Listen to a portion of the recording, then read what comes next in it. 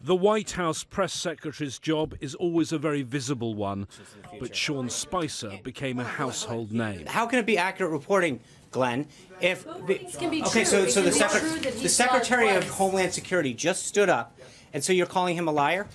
He set the tone for his relationship with the media on day one.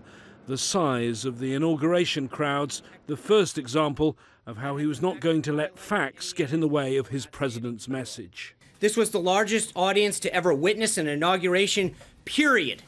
Spicer's public role has been reduced in recent months, with many of the briefings held off camera and many conducted by his deputy, who was the one who formally announced his departure.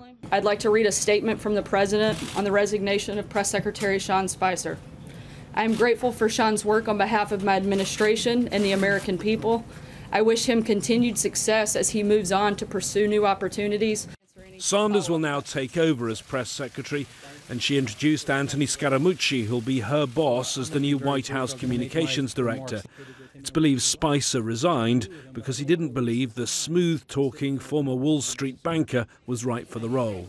Sean Spicer's resignation again lays bare the divisions inside this White House. Chief Strategist Steve Bannon and Chief of Staff Reince Priebus have in the past been seen as rivals, but on this occasion it's believed both were opposing the appointment of Scaramucci. Spicer was one of the most recognizable faces in the Trump White House. Those taking over will be in no doubt of the difficulties they face working for a president who doesn't always consult with his team and believes he alone is his own best spokesman. James Bays, Al Jazeera, Washington.